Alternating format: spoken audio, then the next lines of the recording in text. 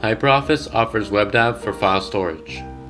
This means you can connect to a server by opening your Mac Finder, pressing Command-K, entering the server address, and logging into your portal.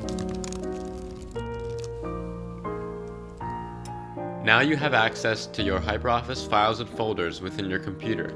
You can drag and drop items from your computer to HyperOffice and vice versa.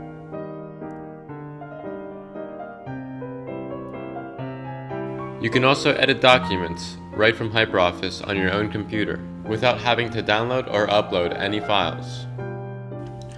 To access WebDAV with your mobile devices, download the Navigator WebDAV application and connect to the server using the same address and credentials.